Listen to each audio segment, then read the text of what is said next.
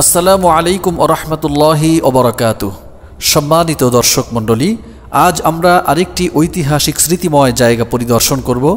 মসজিদে নববীর খুবই সন্নিকটে জায়গাটি রয়েছে এবং এই জায়গাটি রাসূলুল্লাহ সাল্লাল্লাহু আলাইহি ওয়াসাল্লামের জীবনের সাথে বিভিন্নভাবে জড়িয়ে আছে। সে জায়গাটি হলো মসজিদে নববীর দক্ষিণ পশ্চিম দিকের পশ্চিমমুখী যে ৬ নম্বর গেট রয়েছে, সেই গেট দিয়ে প্রবেশ করলে একটি খোলা আঙিনা এবং সাথে কয়েকটি মসজিদ দেখা যাবে। মসজিদে গামামা সহ আরও কয়েকটি মসজিদ এবং তার আঙিনা বিভিন্নভাবে ইসলামের ইতিহাসের সাথে এটা জড়িয়ে আছে। চলুন আমরা সে জায়গাটি দেখব এবং শুনব কি কি কাজে এই জায়গাগুলি ব্যবহৃত হতো। তাহলে চলুন দেখা যাক এবং শোনা যাক।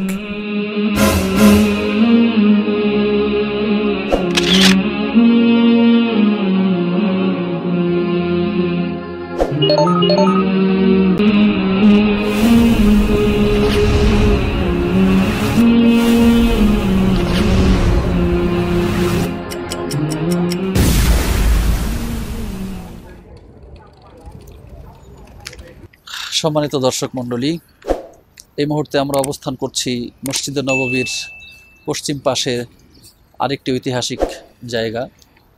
এই জায়গাটা সম্পর্কে বহু তথ্য রয়েছে। তার মধ্যে একটি তথ্য হলো এই জায়গাটা যে মসজিদে গামামা নামে যেই মসজিদটি এখন আছে, এই মসজিদে গামামের এই জায়গা সহ আশেপাশের এই পুরো জায়গাটা একটা ময়দান ছিল। এই ময়দানে রাসূলুল্লাহ সাল্লাল্লাহু আলাইহি ওয়াসাল্লাম ঈদুল ফিত্র এবং ঈদুল আজহার নামাজ পড়তেন এবং নামাজ পরবর্তী তার সাহাবায়ে কেরামকে নসিহত করতেন এই জায়গাটার মধ্যে। আর আরেকটি বিষয় হলো রাসূলুল্লাহ সাল্লাল্লাহু আলাইহি ওয়াসাল্লাম এখানে জানাজার নামাজও পড়তেন। এমনকি ইতিহাসে পাওয়া যাচ্ছে যে নাজ্জাশীর মৃত্যুর পরে রাসূলুল্লাহ সাল্লাল্লাহু আলাইহি ওয়াসাল্লাম এখানে তার গায়েবানা জানাজা পড়েছিলেন। এরপরে রাসূলুল্লাহ সাল্লাল্লাহু আলাইহি ওয়াসাল্লাম এখানে কুরবানি করতেন। আবু হুরায়রা রাদিয়াল্লাহু তাআলা আনহু বর্ণনায় রয়েছে এখানে তিনি যেমন জানাজাও পড়েছেন, সাথে সাথে এখানে উটের বাজার ছিল। এই উট কেনাবেচা হতো এখানে, ইহুদিদের বাজার ছিল। রাসূলুল্লাহ সাল্লাল্লাহু আলাইহি ওয়াসাল্লাম এটাকে মুসলমানদের বাজার ঘোষণা করেন। পরবর্তীতে রাসূল সাল্লাল্লাহু আলাইহি ওয়াসাল্লাম এখানে উট কুরবানি করেছেন বা কুরবানির পশু জবাই করেছেন এই জায়গাটার মধ্যে। তো এই মসজিদের এই জায়গাটাতেই সালাতুল ইস্তিসকা নামাজ হতো। আমরা জানি যে ইসলামে একটি বিশেষ নামাজের ব্যবস্থা রয়েছে, সেটা হলো বৃষ্টির নামাজ। বৃষ্টি যখন না হয়, খরা হয়, তখন এই তীব্র তাপদাহ থেকে বাঁচার জন্য নিজের গুনাহের কথা স্বীকার করে আল্লাহর কাছে জামাতবদ্ধ হয়ে নামাজ পড়ে দোয়া করার জন্য যে নামাজ, এই নামাজকে বলা হয় সালাতুল ইস্তিসকা। রাসূলুল্লাহ সাল্লাল্লাহু আলাইহি ওয়াসাল্লাম যখন এখানে সেই সালাতুল ইস্তিসকা নামাজের ইমামতি করছিলেন, তখন আকাশের একটি মেঘখণ্ড এসে রাসূল সাল্লাল্লাহু আলাইহি ওয়াসাল্লামকে ছায়া দিয়েছিল বলে এক বর্ণনায় রয়েছে। তো রাসূল সাল্লাল্লাহু আলাইহি ওয়াসাল্লাম এখানে সালাতুল ইস্তিসকা বা বৃষ্টির নামাজ পড়িয়েছেন। এই জাতীয় সমবেত হওয়ার মতো যেই বিষয়গুলি আছে, এখানে রাসূল সাল্লাল্লাহু আলাইহি ওয়াসাল্লাম সেটা করেছেন বলে ওই সালাতুল ইস্তিসকা বা বৃষ্টি সংশ্লিষ্ট হওয়ার কারণে এই মসজিদের নাম হয়েছে মসজিদুল গামামা।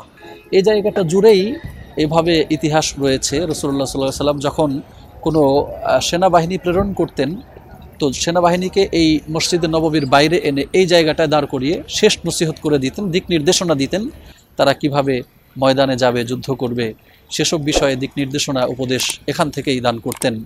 সেদিক থেকে ওইটা একটা ঐতিহাসিক জায়গা। পরবর্তীতে আবু বকর সিদ্দিক রাদিয়াল্লাহু তাআলা আনহু তিনিও এই জায়গায় ঈদের নামাজ পড়াতেন। তিনি যেখানে ঈদের নামাজ পড়াতেন সেই জায়গাটার মধ্যেও একটা মসজিদ বানানো হয়েছে দেখা যাচ্ছে। ওই মসজিদের নাম তার নামের সাথেই করা হয়েছে, মসজিদে আবু বকর সিদ্দিক রাদিয়াল্লাহু তাআলা আনহু। এরপরে খলিফায়ে সানি উমর ইবনে আব্দুল আজিজ, উমর ইবনে খাত্তাব রাদিয়াল্লাহু তাআলা আনহু, তিনিও ঈদের নামাজ এখানে পড়িয়েছেন। তার নামেও একটি মসজিদ এখানে রয়েছে। ওই পাশেই মসজিদের এখান থেকে মসজিদের মিনার দেখা যায়। তো সব মিলিয়ে এই পুরো জায়গাটা একটা ঐতিহাসিক স্থাপনা। রাসূল সাল্লাল্লাহু আলাইহি ওয়াসাল্লাম যখন বাহির থেকে ফিরে এসে এখান দিয়ে অতিক্রম করে মসজিদে নববীতে যেতেন, তখন এখানে কেবলামুখী হয়ে তিনি আল্লাহর কাছে দোয়া করতেন। তো সেদিক বিবেচনায় বোঝা যাচ্ছে যে এই জায়গাটার ইম্পর্টেন্সই কতটা বেশি। তো আমরা এমন একটি ঐতিহাসিক জায়গার মধ্যে রয়েছি।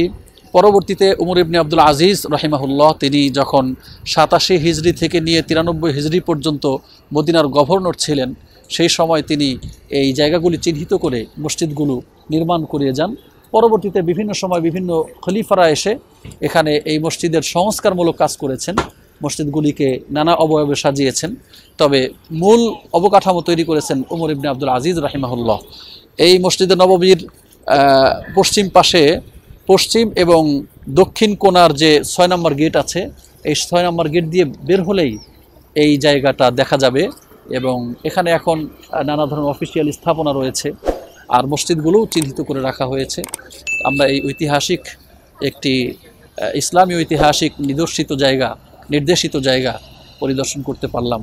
মহান আল্লাহ রাব্বুল আলামিনের কাছে শুকরিয়া জানাচ্ছি, আর মুসলমান ভাই বোনদেরকে সুযোগ পেলে এই জায়গাগুলি পরিদর্শন করার জন্য অনুরোধ জানাচ্ছি। আজ তাহলে এ পর্যন্তই, পরবর্তীতে আবার কথা হবে ইনশাআল্লাহ তাআলা। সবাই ভালো থাকুন এবং আল্লাহ রাব্বুল আলামিন আমাদেরকে তার সন্তুষ্টির জীবনের উপর চলবার তৌফিক দান করুন। আমিন আমিন। আসসালামু আলাইকুম ওয়া রাহমাতুল্লাহি ওয়া বারাকাতুহু।